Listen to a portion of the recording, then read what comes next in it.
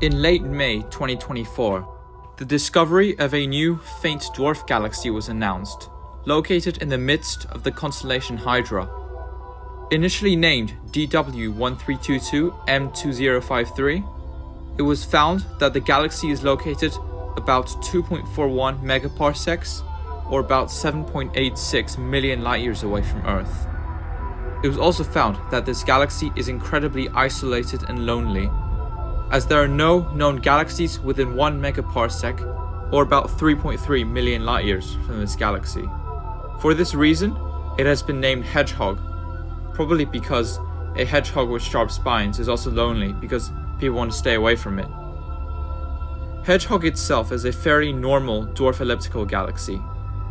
It's about 1,150 light-years across, and shines with the overall brightness of 740,000 suns. It has a stellar mass of 630,000 suns, and assuming an average stellar mass of 0.4 suns, has about 1.6 million stars in total. It is slightly elliptical and would be classified as an E2 galaxy.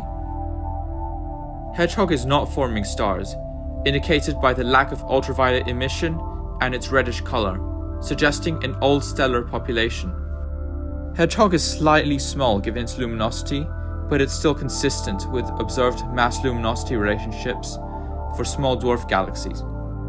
Models suggest its main stellar population is 5 to 7 billion years old, and a younger stellar population between 0.2 to 1 billion years old may also exist. As the Centaurus A group is the closest galaxy group to Hedgehog at 1.6 megaparsecs, or about 5.2 million light-years away from the galaxy, Hedgehog may be a backsplash galaxy from the group, as in it has been inside the group before on an elliptical orbit which has taken it further away from the cluster where it is now. If this is the case, it could have been quenched, which means all of its gas was used up in star formation when it was inside the cluster several billion years ago. This is consistent with the estimated age for its main stellar population. Or maybe Hedgehog has always resided in the void between galaxy groups, in which case reionization, the period a couple hundred million years after the Big Bang, where the whole universe was forming stars at an incredibly high rate, is the best reason to explain why it has been quenched. Or it could be due to interactions with gaseous filaments in the cosmic web. Isolated dwarf galaxies are known for having complex stellar populations, and more observations and models of them are needed to fully unveil their formation and evolution.